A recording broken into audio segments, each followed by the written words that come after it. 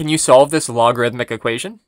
The first thing we want to do is combine those logarithmic expressions. Because the logarithmic expressions have the same base and they're being added, we can rewrite it as a single log by multiplying their arguments. And if I were to multiply those arguments, I would get x squared plus x minus 2. And when we have a logarithmic expression equal to a constant, I can rewrite it in exponential form. Remember, the base of that log, if we don't see it, it's the common logarithm, so the base is 10.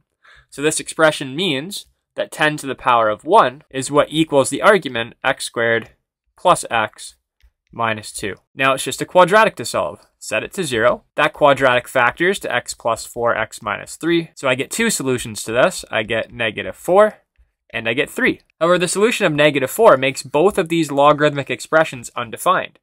So we say that that is an extraneous root. But the x value of 3, if we checked it in the original equation, both log expressions would be defined at 3, and it would make the left side equal the right side. Time to try another question.